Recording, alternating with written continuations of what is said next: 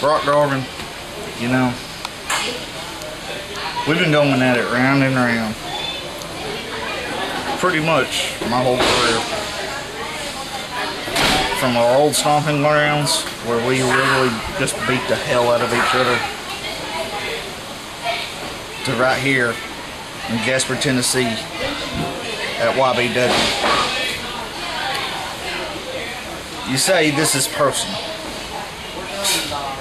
It's more than personal, trust me. Because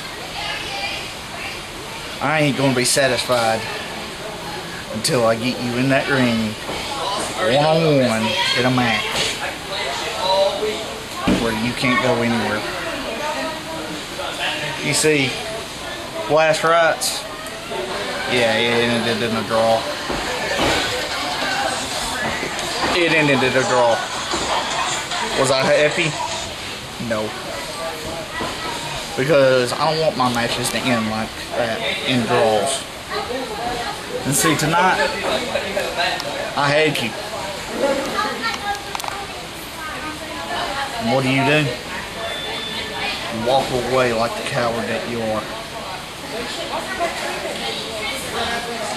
I have begged the YBW board for a match at Hardcore Hell. I hope I get it still. Because if I don't, what's the point of coming to Hardcore Hell?